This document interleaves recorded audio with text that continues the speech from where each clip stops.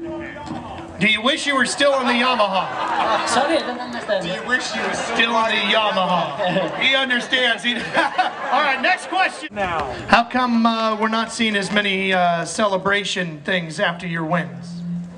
Because I don't win so much. All right, let's auction this off, Ellie. What do you think? All right, what do we got here? We got pictures of you. A picture, this is Barcelona, I think, turn 5, the hairpin going down with the Ducati this year is good because close to touch the elbow.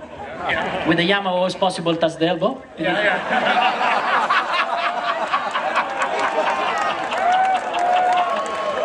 All right, man, good to see you. And you brought a football with him. Now you, the guys were able to do some stuff with the, good to see you, pal. The guys were able to do some stuff with the Colts yesterday, right? Tell me a little bit about that. Well, yeah, I brought a real football, an American football. You know, the Euros, they get confused on what a football is, so yeah. Welcome home. It's good to be home. I can understand everybody. Now it's... Danny, let's get your thoughts on the infield. They repaved it since the last time you were here, and do you like it? Not very much. I mean, Cow Crotchlow, rookie here in Moto GP, first time here at Indianapolis. What does it feel like today out there?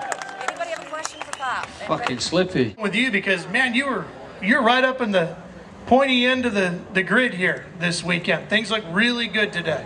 Yeah, look good. This morning was basically it was Texas Tornado Boot Camp with a lot more expensive bikes. Everybody's asking me what happened at turn 1, but I don't know why they don't just go around the banking. I thought, fuck, it just goes straight around. It takes a few corners off. The sector's going to be fast, and you're off. So I just thought, I'll go on. I might as well try it. No one else done it, so I thought I'll be the first. It might have something to do with that concrete wall right there. Just saying. Same as British track. I thought I might as well concrete wall. We'll just carry on. I'm Erica from Wisconsin, and I have a question for Casey. Today, did a little critter run in front of you on the track? Yeah, can anyone tell me what exactly that was? Because I've been told it's all kinds of different stuff, so I thought it might have been a big gopher or something, but I think it was a wombat. I've heard it's a groundhog. Wombat. How do you, John? My name is Colin. I'm named after you. And what's your favorite course? Whichever one you come to.